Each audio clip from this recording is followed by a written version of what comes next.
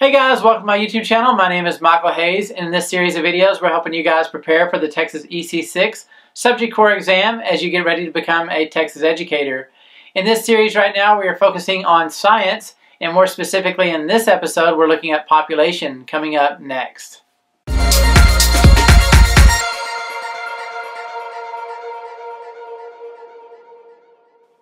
Okay, if this is the first episode you've seen in this series and you would like to check out more of my lessons, you can click on this card right here in the corner. That will take you to my playlist. That playlist will have all the episodes that I've recorded to this point and in the future, listed by topic and by the way they were taught. So that can really help you out as you prepare. You can focus in on what is most important to you.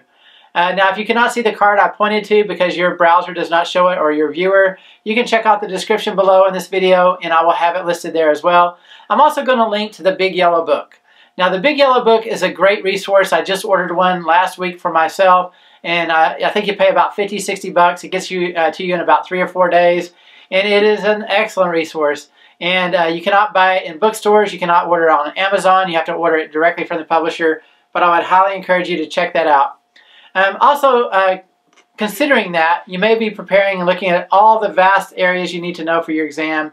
Now, not to discourage you, but I want you to understand that if you've already taken the exam once or twice and you are hoping to come into the next exam and it will be an identical exam as what you already had, it's probably not going to happen. There are a lot of questions in the test bank on the exam, and because it's digital, it can feed any of those out to you. And so as you're taking your exam, you may see some of the same questions, but you may be surprised by the number of questions that may come up that are new. So my suggestion to you guys as you're preparing is understand the overall concept of the items that are being taught to you or that you're researching. Because when you understand the concept and the ideas behind them, then you're more likely to understand any question that comes about in relationship to those ideas. So that's really how I try to focus my videos, is giving a conceptual idea to the topic so that you are prepared for any way the questions might be asked. And so we spend 5 minutes in each video really focusing in on what's most likely going to be a part of the test so that you can really be knowledgeable in the least amount of time and yet have a broad area of expertise, I guess you could say at that point. You're not going to be an expert and get a job on it as far as you're going to be an ecologist after this video, but you will have enough knowledge to be successful on a variety of questions. So let's go ahead and get started. We're going to put 5 minutes on the clock. That'll be showing up here in the corner. And once it gets down to 0, we'll do a quick wrap up, and then we will go in the next video where we left off, either the same topic with more or going to a new topic. Now my plan in this video is to finish up with populations because I really think I can get it done in 5 minutes. So let's get started. 5 minutes on the clock. So when we talk about populations, we're talking about an individual species. So for example, we have an area in my vicinity that's called Palo Canyon.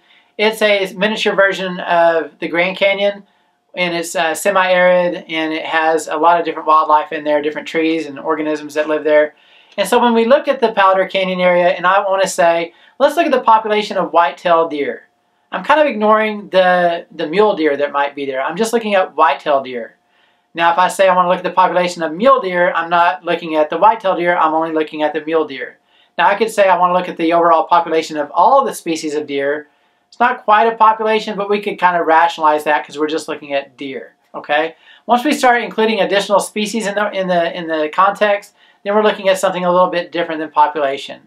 But understand, when we look at population, we're also looking at their habitat overall. What are the resources they need to survive? What are they competing for? Is it the water? Is it for the food source? Is it for space? Is it for mating? What are they competing for? Because we need to know how that population is able to sustain itself in the environment that they live. So there are different characteristics of populations, and so the first thing we're going to look at is population size. So if we look at white-tailed deer, we want to know what is the size of white-tailed deer in the Palo Canyon area where I live. Maybe not the whole thing, because Palo Canyon extends for hundreds and hundreds of miles, but maybe for just a certain segment of Palo Canyon. So we do a quick count and we figure out what they are. And we want to know, is that population a healthy size or an unhealthy size? It could be unhealthy because it's too small and they might be weak and sick, or it might be unhealthy because it's too big and there's not enough resources for it. So animals are even starving when the populations are too large. There's usually a balance somewhere in the middle that is a good equilibrium for the population, and that is a good healthy environment. So population size is very important when we look at ecosystems and environments.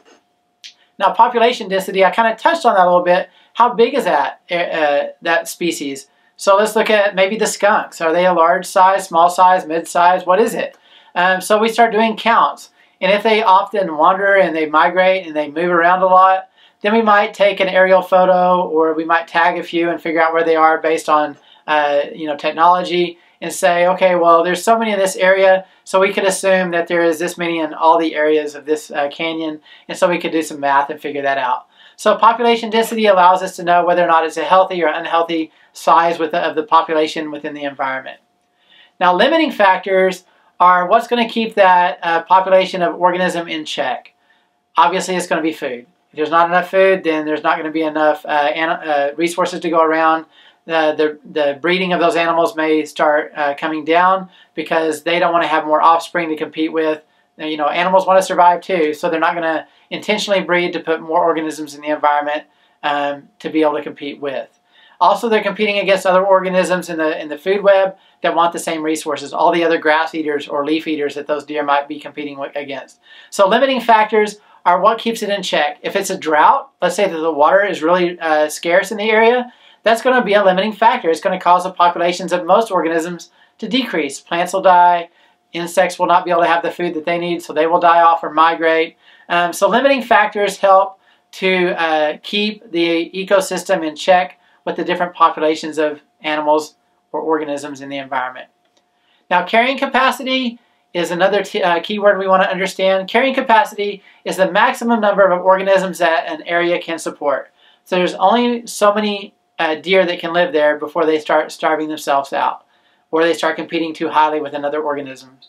That also brings in predators. If the organism sizes get too large, then predator populations start to increase to reduce the number of the prey. And it's just vice versa. If the predator population decreases, then the prey population goes up, and they kind of keep each other in check. Again, another limiting factor.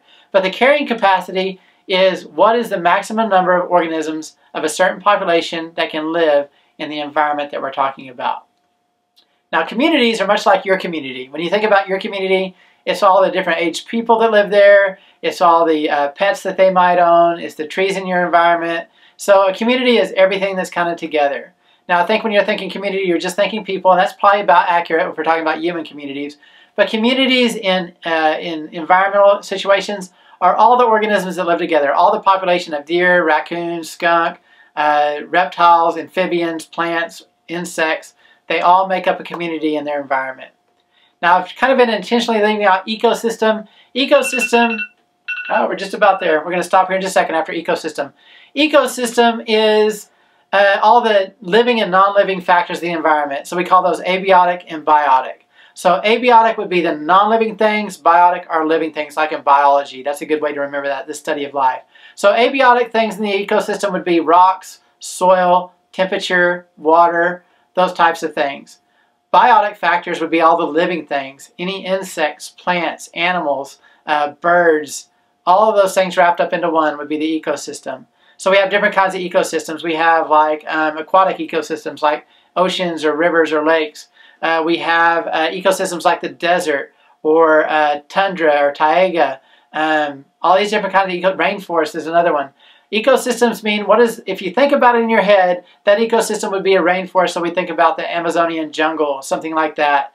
Maybe we think about things in Central America or rainforest type areas.